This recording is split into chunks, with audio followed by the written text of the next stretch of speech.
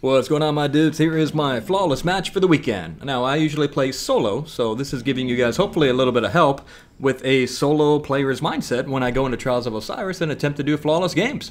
So, that is kind of the intro here. Let's get right into the gameplay, and yeah. So, without further ado, let's get into it. By the way, my playstyle of choice is with pulse rifle and fusion rifle. I know that hand cannon shotty will always be the meta, but I really enjoy my pulse rifle. A couple of thousand kills on it. So challenging in the middle here, but flag is off to the left. Both my teammates running in there. I'm trusting them to hold the zone, or at least pressure them away from it and into me, which is exactly what happened. So as you can see, I went for a flank and it did pay off. Now they have nowhere to go because they have two guys in front and me on the side. If they do not challenge me single, which they did not, then I win the round. If they choose to challenge me, my teammates flank them from behind, and they did a beautiful job of following up with what they saw me doing. So that was perfect. Round one is done. So on this side, I usually like taking the left. I don't jump or anything like that. I don't have a high handling or a lightweight pulse, so it takes me a little bit to get there.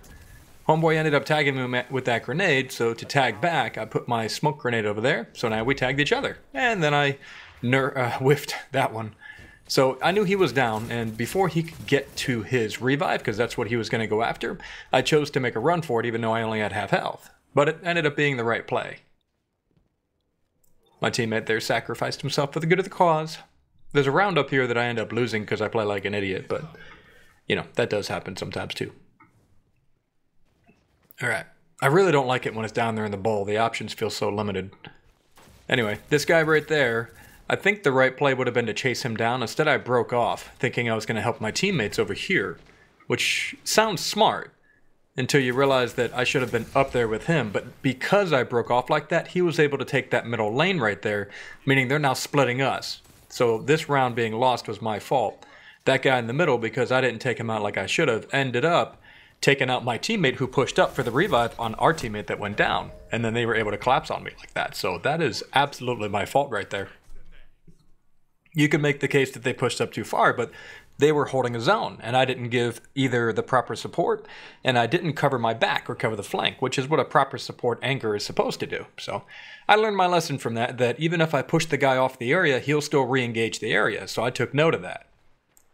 So same area that I like going to right here and off to the left, and this guy really likes hugging all the way over there because I don't know what he's trying to do, but he seems to enjoy taking that particular angle. Now, here's a head glitch, by the way. This guy jumped the gun trying to get the heavy too early. It's an obvious thing for me to cover. And with the pulse rifle getting kill clip after that, I can head glitch and use that heavy weapon right there as an objective-based thing for me to cover. So both of them, I mean, if they played it a little bit differently, they had a chance. But no, not against somebody with kill clip on a pulse rifle. That's the best pulse rifle in the game, if I'm not mistaken.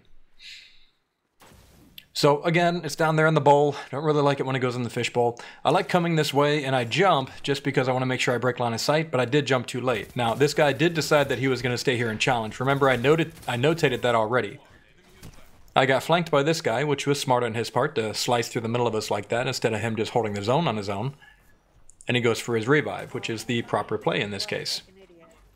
I switch over to something that can give me ammo, because SMGs are really good from up close. We got to start pushing on this guy, so he went down, and you could see my teammates pushing them forward, which means they're going to push them away from it. So I came this way again, and they didn't learn, you know, the lesson. They did not retreat into me. Instead, they tried to take a 2v1. But those are things that you need to learn, right? So that's how we go. Switching back to the fusion rifle, because that is the smart thing to do. It is the one tap that I need in a trials match as opposed to the SMG. SMG is really good, by the way, but it's just better to have the one tap potential and really shut somebody down. So same position off to the left. This is my little pathway here. They haven't really been doing a good job of challenging me or shutting me down over here. I always go off solo that way, and if he's not realizing what I'm doing, then, you know, it's going to be to his detriment. So moving forward for flank so that I can help my teammates out if he escapes, but he didn't get to because my teammate was awesome. And that's a flawless match right there. Going to the lighthouse now. Nothing to it, my dudes. Quick match. It was maybe 3.5, 4 minutes or something like that total. And now you guys have a good idea of where my head is at when I do these things. I'm all about flanking. That's my playstyle. And if they were to actually adjust what they're doing to my playstyle, meaning they would communicate in such a way that they would take me on 1v1 or 2v1, and then they would cover my orb, that would be the proper way to try to take me out. But they didn't do that. they kept going after the 2 people instead of the 1 guy flanking them. So it always allowed me to have free range to get all the shots I needed to take them out. I'm not trying to criticize or critique. I'm just saying in that particular case on that team, if they were going to win that match, they needed to take care of me first. And they never did that. They just let me move up to my position each and every time. The guy tried to challenge me even though he was half health, which was actually smart in that instance, but I learn as I play what somebody is doing and what their tendencies are. So since this guy decided to push in through the middle, the second time that we were in that situation, I did not allow him the opportunity to do that. And I think my teammates realized that too, because they actually came forward to cover me after I missed the second guy. Well, the guy came through the middle and got me. So that's how we learn. Anyway, that's the video, my dudes. Hopefully you enjoyed it. If you guys like these, let me know in the comment section down below. That is it. If you want to see the loot drop that I got, I don't remember what I got. I don't think it was very good. It went to the postmaster, and I think it was like, I don't remember what it was. It wasn't any good. I ended up sharding it. The funny thing is the one that's not adept is the role that I want, which is rangefinder and target lock. But it's not an adept weapon, so it feels like I'm kind of missing out. Even though I'm not, it's a perfectly fine weapon. But it just feels like it's not a fine weapon because it's not the adept version. I understand how childish that sounds. All right, my dudes. Thanks again. Love all you guys. Keep it zen out there. This place is for fire teams that show skill, decisiveness, and command. The best fire teams. That means you. Congratulate. Your victory bear rewards. Go. Take it. You will learn. Fight your way to the top. And soon, I will see you here again and again. Those you have triumphed over will look to your example, your guidance, your hope. These will be precious tools in the trying times to come.